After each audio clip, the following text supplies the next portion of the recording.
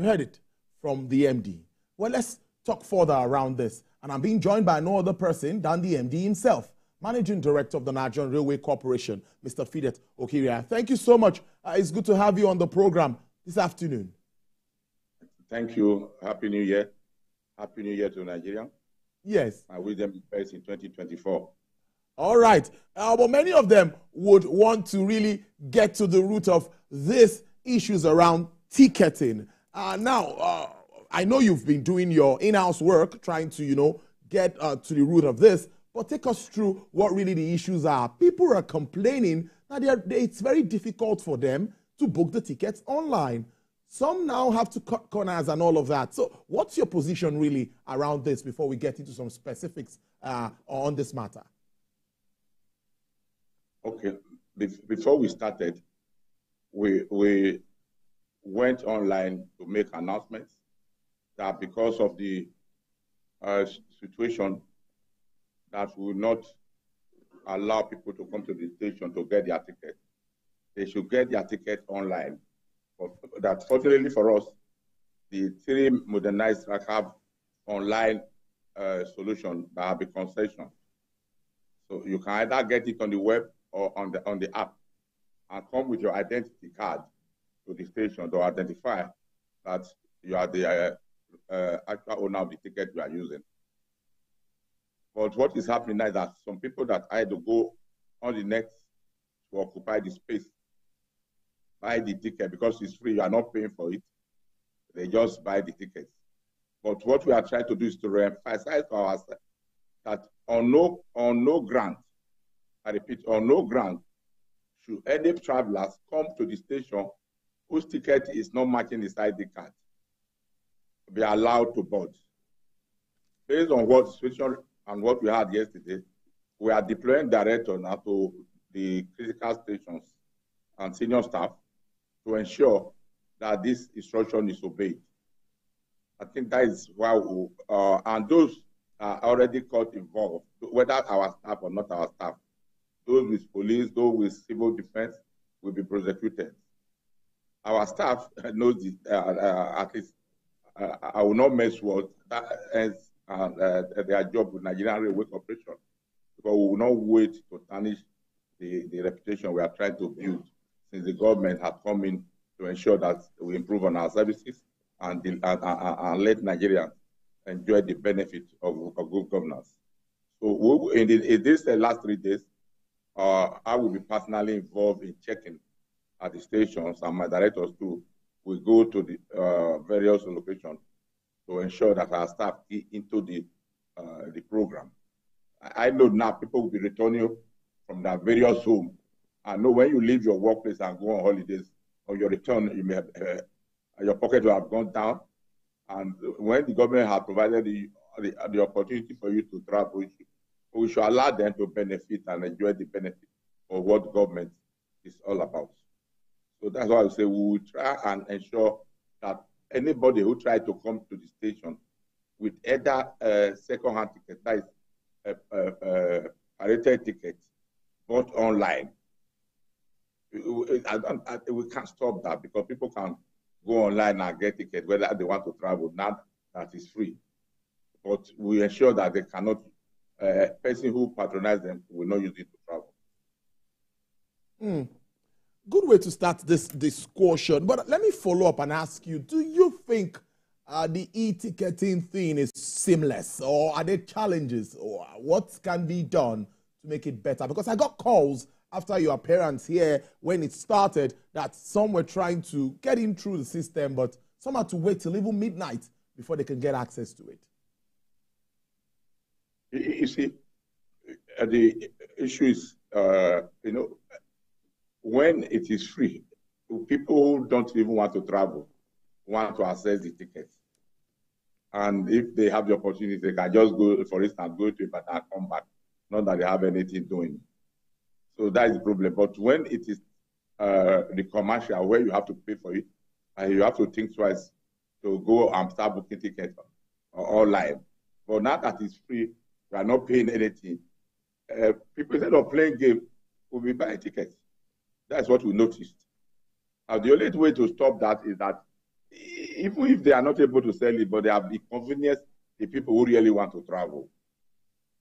So we are still, we put it together with our providers to know how to cope such in the next time we are providing Nigerians free train rides.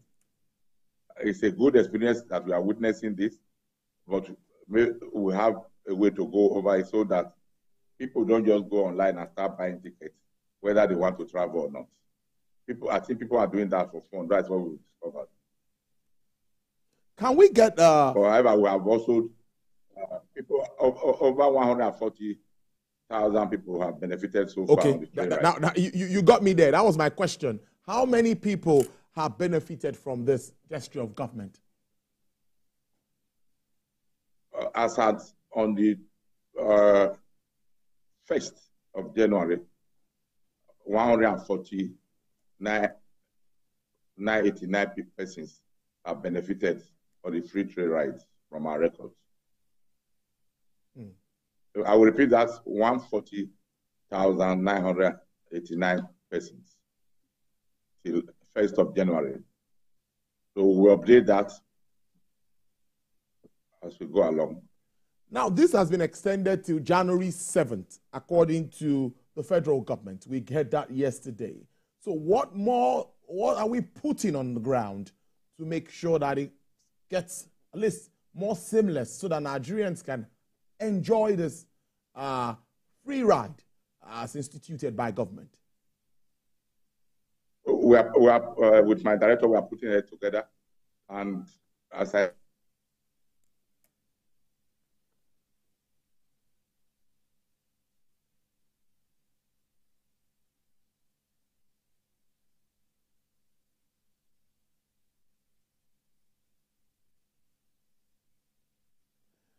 right there.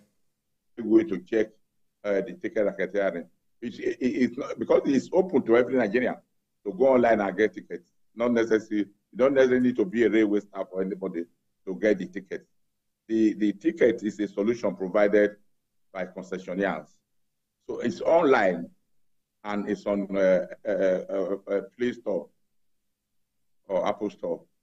So if you download, you can have access to the ticket and buy a ticket. You know, it is free. You are not paying for it. So somebody who may not want to travel may get the ticket, and try to come to the station. That's what we discovered. They come to the station to try and sell it to those people that are really ready to travel. But we have informed the policemen of what is happening, and they are among the people that are also going to be in the team going to the various stations. We know our pattern of movement.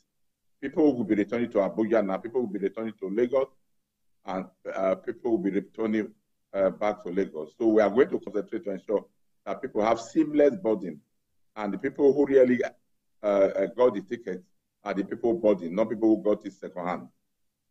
That is the only way to stop this. There is no other way we can go about stopping it, preventing people who are using, what do you call it now, bought tickets from other people that we are not really to travel. They may be ready to travel since they have no meaningful thing to go and do. They can try to give out the ticket. It's a predicament that we find ourselves, but we will work hard to ensure that the average Nigerians that is made for get the reward. Indeed, because many will say when government come up with initiatives like this, sometimes we as Nigerians tend to make it very difficult for government to achieve its aims and objectives. And I want to ask again around that circle, that how will somebody get on a train without a ticket? And if that happens, what's the penalty?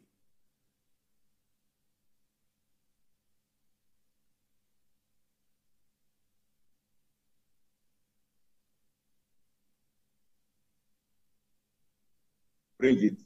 But it's duty of our staff to profile that person, to ensure that the ID card the person is providing tally with the at least with the name and picture on the ID cards. I was at the station yesterday to monitor. You can, from my voice, you can hear the cracking on it.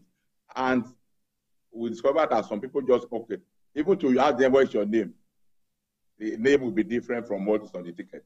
and return them back. The police had some back. The civil defense had some back. So I think that would have sent some signals to those people who engage in such things. And even those that are making noise at the like those one your people caught, we found out that most of them are even ticket racketeers. Because yes, that very day I was at the station, and the senior civil defense staff were also at the station. They have to find a way to create and make to pretend that they are trying to board the train, whereas they were mostly there to racket the ticket that they got overnight and come to the station to get a possible patronage.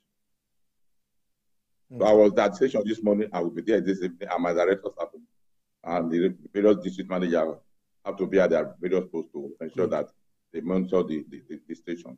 Good.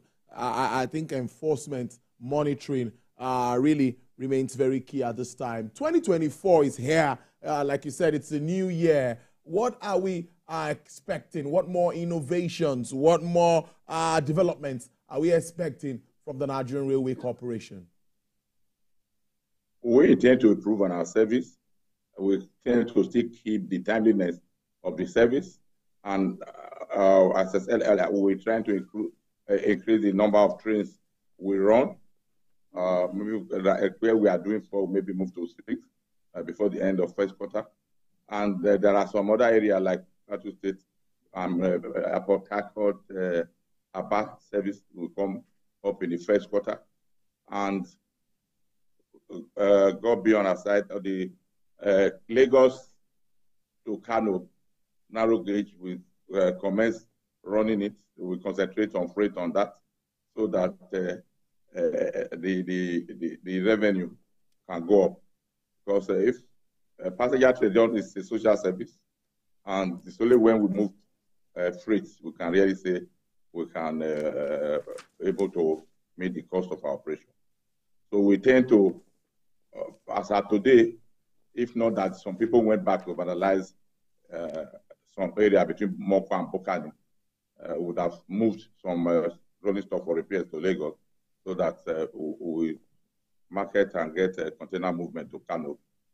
We hope within this month, the trial runs will start, because we are able to secure and pay money to Vigilante to help us protect between Mina and Kaduna, where the banditry and vandalization is so high. We hope we'll be able to come back on the narrow gauge from Lagos to Kano. As I said, Port Harcourt to Aba will come on, and Plateau Mass Transit will also come on.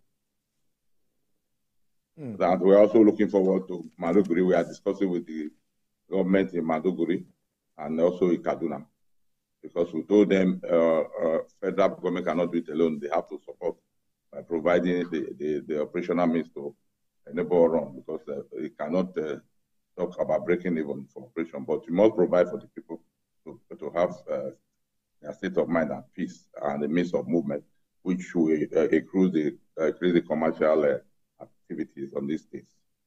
Thank you. Finally, MD, before I let you go, looking forward, this movement of petroleum products, because that's my discussion next. I asked you this question too earlier. How soon do we expect that we'll get these tankers, at least off our roads, to a level? How soon? So we are talking to the people who are supplying petrol. Our first target is to get the petroleum movement up to Oshobo, because that's where we have somebody we are discussing with. And we are quite not trying to rehabilitate and ensure that the 40 tank wagons we have are fit for movement. And the person we are discussing with is also monitoring to follow it up. So we hope if within the first quarter we'll be able to start moving petroleum products, at least up to Oshobo. We also have some discussion with Niger State on movement of petroleum products. So that one has not slowed down.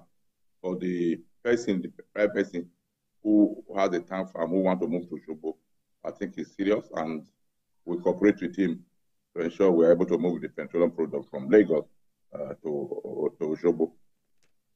So they can, from Osogbo, they can use roads. I think that would be a good start. I must thank you so much, Mr. Fidet Okhiria. I must thank you, Managing Director, Nigerian Railway Corporation, for your time. Always responding to us when we call on you. We appreciate that. Do enjoy the rest of your day and your weekend. Thank you, and God bless you. All right, there. Well, coming up on the show.